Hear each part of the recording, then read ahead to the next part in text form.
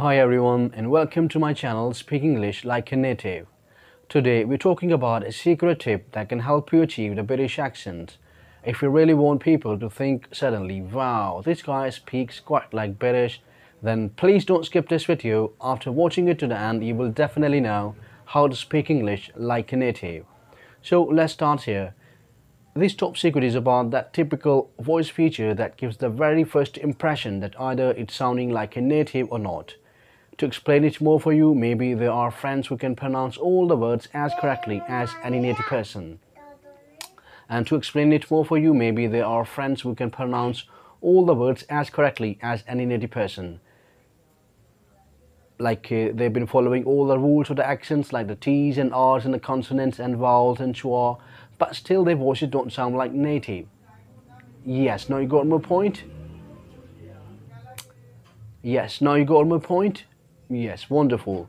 So this top secret is about that typical charming voice-like feature, that typical voice, native-like voice, which will force the people to ask you this question: are you British?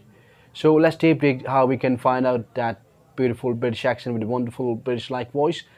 And actually, all the people around the globe speaking their native languages tend to have a sort of default mouth position, which involves a sudden placement of tongue and jaw. This sudden placement of tongue and jaw gives the native person's voices that typical tone, that typical charm, that typical voice that is natively attributed to that language and that accent originally.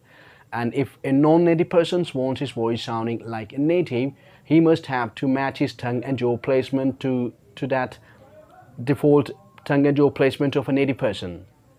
Without doing this change of tongue and jaw placement, non-native persons can never be sounding like a native person's voice, no matter how perfect their pronunciation is. So that's very important. But now the question is, what is that default placement of tongue and jaw for the British accent? And the answer is very, very simple. British accent involves the certain placement of tongue and jaw, which involves releasing tension in the jaw and allowing it to hang loosely.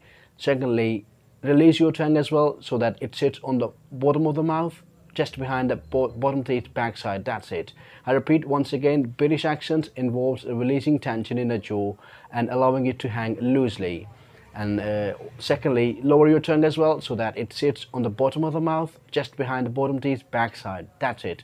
That's it. That's very easy, that's very simple, but a real challenge you will have to face during the speech, when you will have to sustain that placement of tongue and jaw for a long time, and it will be very awkward, and maybe it will be very difficult at the beginning, but never quitting and keep on practicing is the real key to success for the accent training. I'll be updating more videos on this topic. If you want, just tell me in the comment so that I can tell you how you can sustain the placement of tongue and jaw for the assistance on the British accent training. And otherwise, I'll be updating more videos regarding the different aspects, different features of the British accents, which will be very helpful for you to learn the British accent just like the natives. Thank you so much for watching this video.